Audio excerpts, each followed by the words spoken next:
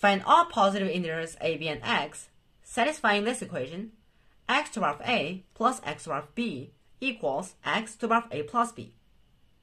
What shall we do? So fun. Now, our right-hand side is ugly. So what shall we do? Every time we see an ugly thing, we have to do substitutions. Before the substitution, the right-hand side can be written as x to the power of a times x to the power of b. Why? Because we have the formula x to the power of a times x to the power of b equals x to the power of a plus b. Very good. So the left-hand side is the sum of these two guys. And the right-hand side, multiplication. Now we can do the substitution. We can let x to the power of a be m, x to the power of b be n. And then we will get m plus n equals m times n. Of course, m and n are positive integers because x, a, and b are positive integers. So m is a positive integer. N as well. So then we have to solve for m and n, positive integers m and n, satisfying this equation. M plus n equals m times n.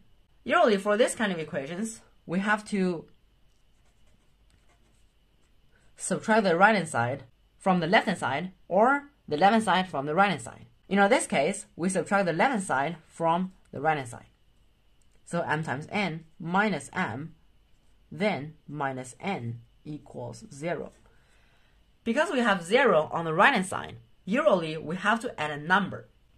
Negative m is minus 1 times m. Negative n is minus 1 times n.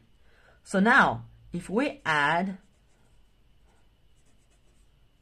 minus 1 times minus 1, add 1 on the both sides, we can actually factorize the left-hand side, because then it can be written as 1 minus m, then times 1 minus n.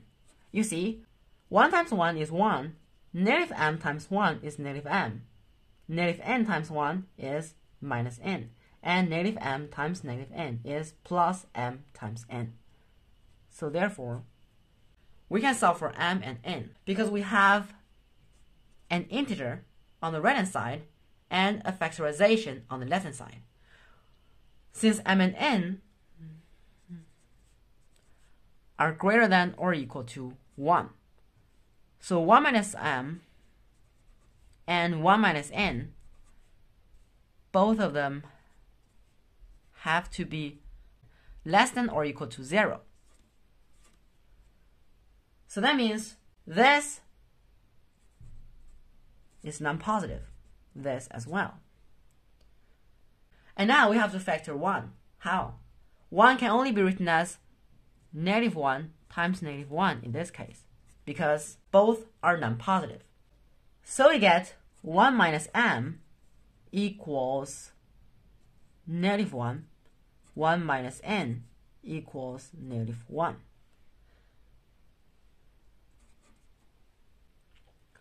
So then, m is equal to n is equal to 2. We've successfully solved m and n. Now, m is this, n is this. So, that means x to the power of a equals x to the power of b equals 2. X is a positive integer, a, b as well. Now, if x is greater than or equal to 3, then x to the power of a and x to the power of b are of course greater than or equal to 3. So it cannot be true. Contradiction. So that means x should be 1 or 2.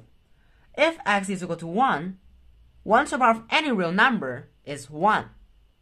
So it cannot be true. That means the only value for x is x equals 2.